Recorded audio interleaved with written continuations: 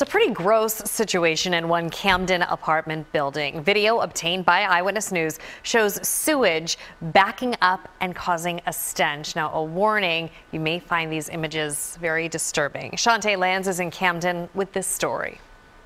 Tenants' bathtubs have backed up with sewage water. Meanwhile, the city says they've already taken the owner of this property to court.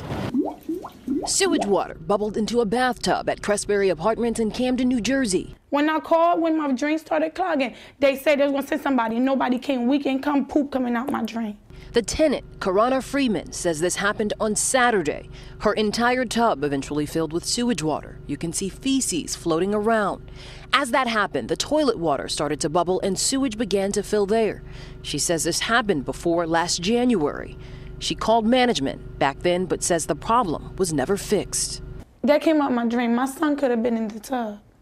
Like, he could have been in that water. It didn't come out the water. It came out of the drain. Camden's director of code enforcement says the city took the property owner called Wynn Properties to court for past code violations, including sewage complaints outside of the property and dumpster trash overflowing. Eyewitness News has learned that at least one other tenant is having the same problem. A couple days ago, I just started hearing it sounded like water boiling.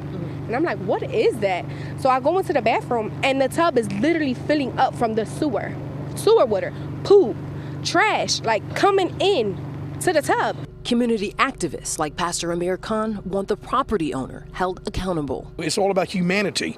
If you can't take care of individuals that are living here, whether they live in Crestberry and Camden or in Cherry Hill or in Voorhees, it's about humanity and dignity. They should be taken care of. A spokesperson for Crestberry Apartments released a statement reading in part, "Once we became aware of the backup into a bathtub in one of our units, we worked to have this resolved within hours. We sincerely apologize for the discomfort that this caused." In Camden, New Jersey, Chantee Lans, CBS 3 Eyewitness News.